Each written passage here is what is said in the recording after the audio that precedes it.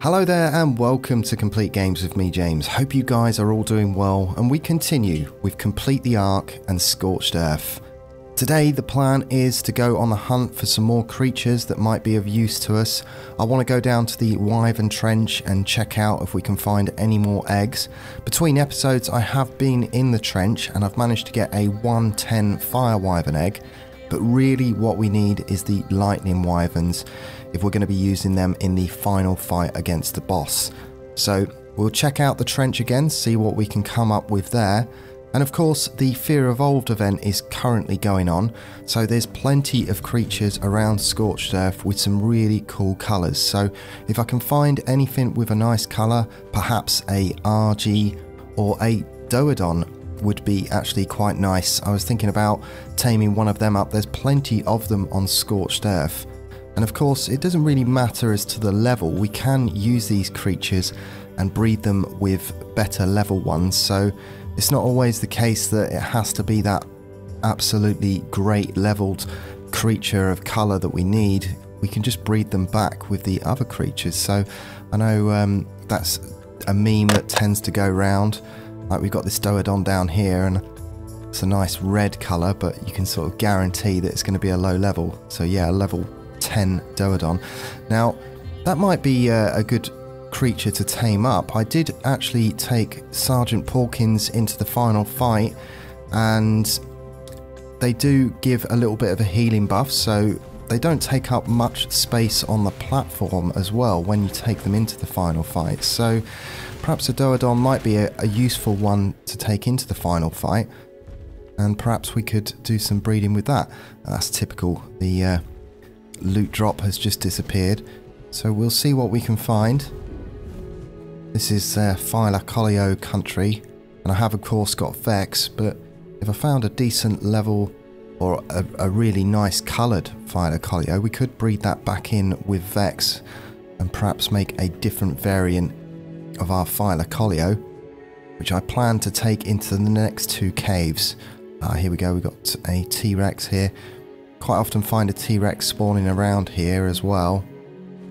Looks like it's got a cool purple colour, but yeah, again, not a great level. I think we're missing a female Rex. We've got a reasonable level male Rex, but as before, I want to find as many decent level Rexes as possible if we're going to use the Rexes in the final fight. And I have also got the saddle blueprint as well. We got that from a drop a couple of episodes ago. So the Rexes are always the option as well. So we'll continue and just see what we can find today. And I say there's not as many T-Rexes spawning on this map, but here we go. Is that another one? It looks like it, and it's got event colours on it as well. Level 75 female. And of course, as I was saying before, we could use that and breed it back in with the dinosaurs to get those colours. You don't necessarily need the mutation. Just right at the end when we've got our perfect dinosaur, if we just bred it back and kept the stats that we need, we could use it. But for now, I'm just gonna kill them. This has kind of been my morning run for quite a while now, killing the T-Rexes, so maybe we'll come across something today.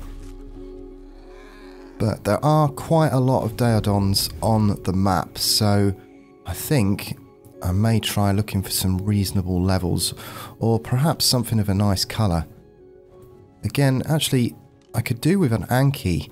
I have got a good levelled Anki, but again, I could do with breeding and mutating it. Even just an imprint on an Anki would actually help me gather more metal. We could get a few more levels on it. So yeah, we'll just keep hunting around and see what we can see. Ark is one of those games. It's just a matter of patience and seeing what you can find. So I think really, yeah, a Daedon would be quite a good find today. And perhaps if we could do some breeding there, get some good levels. It's all about the food and the weight on the Daedon. And that could help us in the final fight. Keep whatever creatures we take into that fight well leveled. So, nothing so far, so I'll come back when we find something of value. Okay, so I found a level 85 Daedon. It's got some really nice colours on it. Not a great level, but if we can find another decent one, perhaps a decent female, and then breed it back in and get the stats that we want, we can use this one and get a really cool colour on the Daedon. Of course, a full imprint would help improve the stats. It's not that we would be riding this one into battle in the final fight, but if we can get some good weight, food and health on it, it really could help us in the end. And being that we can take 20 creatures into that final fight, just having one Daedon on there, it does save a little bit of space. Now, the Wyverns take up quite a bit of space on that platform, as do the Rexes. So I was kind of looking around for something half decent, and perhaps a Uteranus would have been good today as well. I've got a couple at the back that have been laying eggs, but they're not very good levels. They're just there purely for the kibble. But I do need a decent level one of those. Okay, what have we got over here? Looks like... is that a raptor? Yeah, that's not much good to us. Okay, well, just continue hunting. Do sometimes get Rexes around this area as well. And is that a Rex just there? Oh, okay. A female 145. Okay, so I'm definitely going to go for that. We have already got a male, so a female would be really good. Let's just grab its attention. I don't tend to build taming pens. I try to get up high where we can. Of course, the Rex doesn't really scare the Wyverns. I can land up here. Should be able to aggro it over towards us. If we can actually land. Could have actually done with Vex. I find taming creatures on the Phylocolio actually much easier. Vex is pretty powerful. She could pretty much tank this Rex. So I should have really brought her with me. There you go. It's just behind that tree over there. But a 145, that's really good. That's the first decent level Rex I've found. Can't remember if the other was a 120. I haven't found any max level creatures this time round of use. You never know what sort of stats you can get, so trying to waste.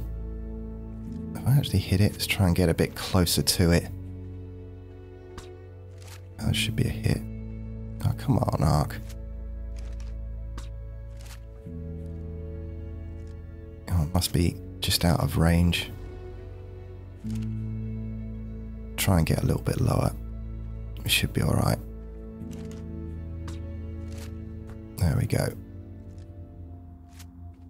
So it'd probably take quite a few tranks to drop this one.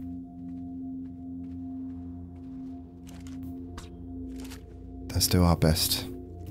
So at 145, so at least we've got a pair of Rexes that are possible to breed with. It gives us a start. I really have actually killed quite a lot of them on this map throughout the playthrough since we've been here. And shame it doesn't have any nice colours. You never know what can come out with the mutations in breeding. It's just I find the event colours, they're always original. Some really cool greens and purples and reds for the Fear Evolved event. So for those of you that caught my monthly update video as well, I will be doing a live stream this weekend on Saturday, which is all to do with the Extra Life event that wildcards usually get involved with. So we'll be going for 12 hours and then I'm going to be passing my stream on to Shazella. So between us, we're doing a team event and we're going to be trying to raise money for the Extra Life charity event. So if Twitch is your thing, don't forget to drop me a follow there. And I'll be streaming between 9 AM and 9 PM UK time. I'll just help this Rex out. Don't want it getting damaged. Should I jump down there? But if Twitch is your thing and you want to come and check us out on Twitch at the weekend, like I say, it's all for a good cause. It's all for the Extra Life event. And of course, next week, I will be doing a podcast talking about all of the news from Genesis 2 as well. We'll see what's going to be happening there, see what reveals we get from Wildcard on that one. So quite looking forward to the weekend. And if you are able, then come by, drop in on Twitch this Saturday, the 7th. Okay, it's Torpor running. I'm running low on trank darts as well. Should be about there. Come on. Ah, there we go. It's down. Okay, so we've got a 145 Rex. I'm just going to keep pumping the stamina on Sarah here.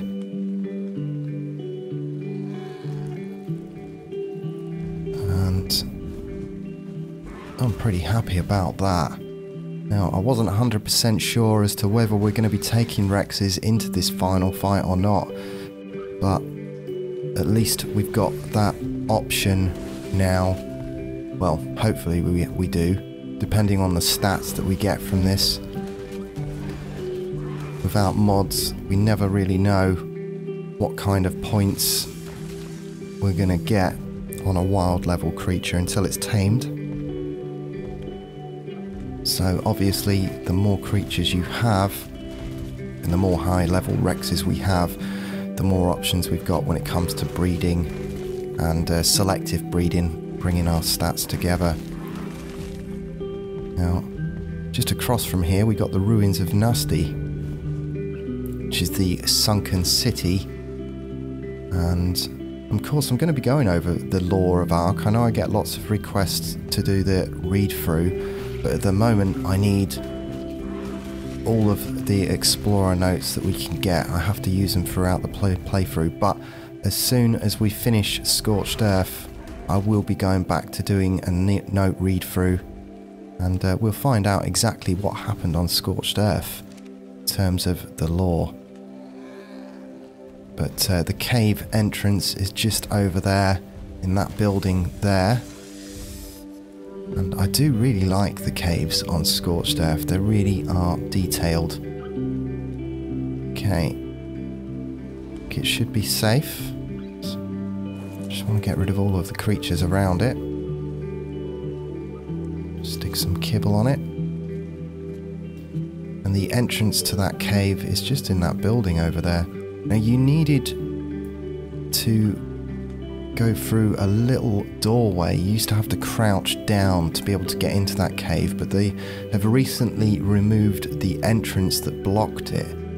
So it's just in that building over there where the cave entrance is. We used to have to crouch down, but of course, now we've got the cryopods.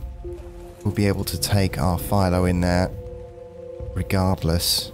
But since they've moved the entrance, it gives you a lot more options. And of course, You can just sort of see the steps leading down into the cave entrance there. But of course, having the cryopods as an option, it really has made a difference in the way that you can do caves. Remember, you used to have to breed the creatures on the outside and then lead them through. So now we don't have to do that. Okay. Oh, we can grab these little loot drops. Plenty of useful things when the Fear Evolved events are on. Getting lots of treats and just helps with things like mutton and all different types of foods that we can get. Yeah. Okay, well, a 145 Rex. That's a good start. We'll keep on hunting around today and see what else we can find. Drop over here, may as well grab it. I have found the loot quality on Scorched Earth, I feel, has definitely been better than on the island map. Got a Daedon over here. Oh, a 145 Daedon. Okay, well, and that was a female as well. Go. Another rocket as well. I'm ending up with plenty of them rockets. Okay, well, you're just sat here, so I do need another Daedon. We can breed it with that one that we've already got. The nice green colours on it. Of course, it's not going to aggro on the wyvern as well, so we can just drop it into our taming pen. So we'll breed that back with the one that we've got already. And we should be able to build something quite strong there. We make it? Yeah, there we go. Okay. I was going to head back towards the wyvern trench, but we can't really leave that behind. That was the plan today. I want to find a few of these. There we go. So if we breed that one back with the one with the nice colours, and we can end up getting the stats that we want from the better dinosaur, and of course hopefully that jumps on to the one with the colours that we want as well. So it's pretty much an instant tame, these Daedons. They use food to heal themselves, so they're always hungry by the time you knock them out. And let's have a quick look at the stats here. So 6,500 health and just over 11,000 food. So that's pretty good. If we breed that back with the one that we've got, it's got the nice colours on it, I think we'll have a reasonable Daedon for the final fight. That'd be quite useful. So we'll have to get on with breeding these Daedons back. I think we'll head down to the wyvern trench. I'll just grab our rock golems. Don't need that. I'm ending up with quite a lot of these homing missiles. Maybe they'll come in useful in a cave or something. I'll just stack them up. And I'm getting plenty of the wyvern talons as well. I'm going to need them as trophies to be able to fight that final boss. I've got a ghost wolf skin and a ghost T-Rex skin as well. It's part of the event stuff. I think we'll take our rock columns back out to the wyvern trench and head on that way.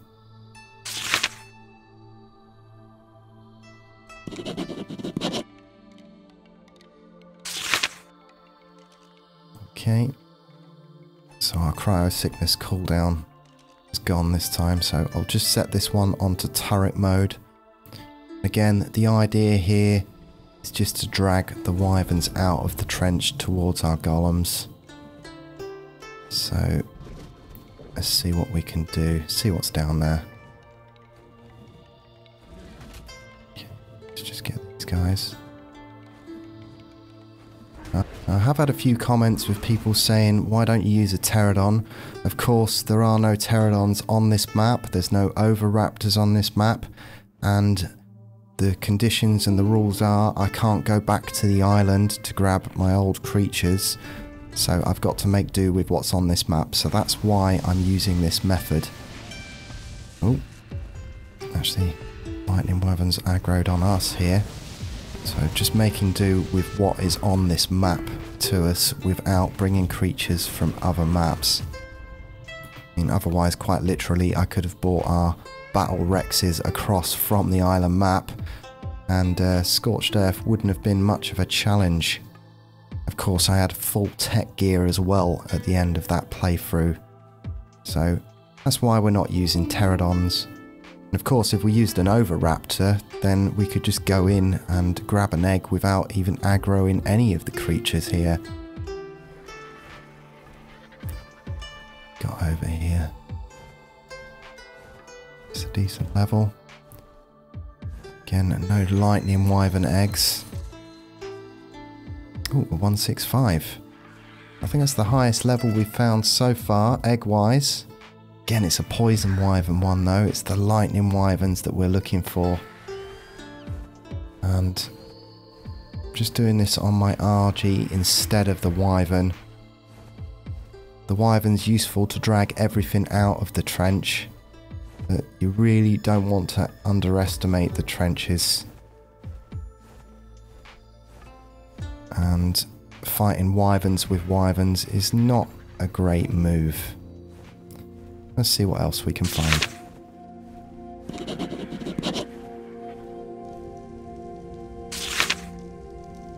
Okay, so we're back at base and I'm breeding our Daedons. I've also incubating our wyvern eggs. We ended up with, we've got that 110 fire wyvern, which we've just hatched now. And I've got another 160 and a 165 poison wyvern egg. So we may as well get on with incubating some of them. Just pull them out of the way. We'll do some breeding. I think today's been quite a good day, really. Still haven't found these lightning wyvern eggs. And again, we would need quite a few if we're going to be planning to take them into the boss fight in the end. Here we go. Okay. So we've got our first baby. Again, it's got the colours we want, but it's got the father's stats there. So what we really want is to breed these back until we get the mum's health and food and weight as well. I'm not quite sure. Has this one ended up with a mutation straight away? Because it's actually black on the top. It looks really cool, but it hasn't got the stats we need. Okay, so we're done with the imprinting and breeding today. Again, I'm using our patron naming rights for all of the creatures that we come across in our playthrough.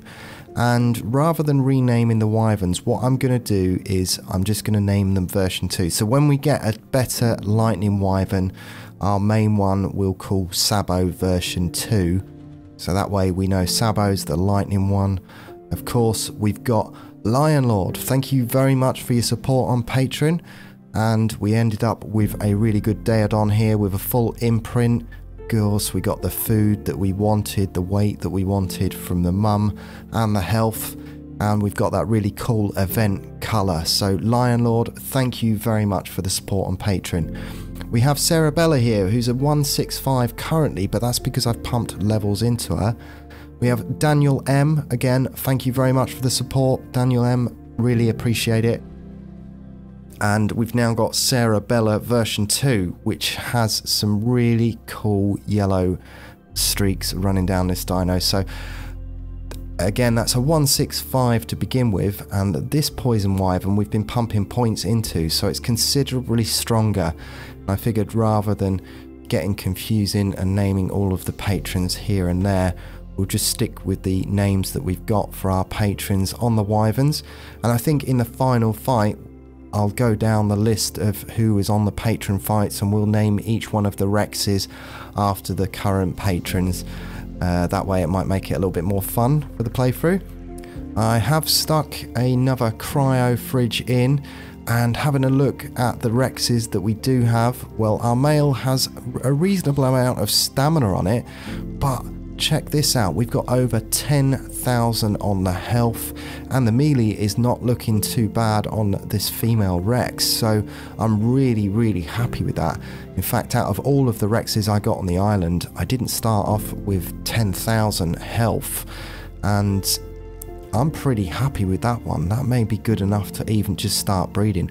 Of course, I'm going to keep my eyes open for some more, but that's a really good starting point, so I think we got pretty lucky with that one. So thank you very much to all my patrons for all of your help. Of course, it really does make a great difference to the channel, and because of your help we've been able to do some competitions on the Discord, and of course it helps with the clusters because we're going to be upgrading the Ark community server and adding both aberration and extinction. So we've got a complete selection of all of the maps on the community server. So if you're on PC and you're interested in joining, you are more than welcome. Again, I'm just going to remind you about this Saturday. We've got the Extra Life event, and I'll be doing a 12-hour stream, and then I'm going to be passing on my stream to Shazella, who's going to continue the next 12 hours. So we'll be going for 24 hours, and I'll be starting at 9 AM UK time. So if you are about and able, I hope to see you there. But until next time, I'm James from Complete Games, and I'll see you.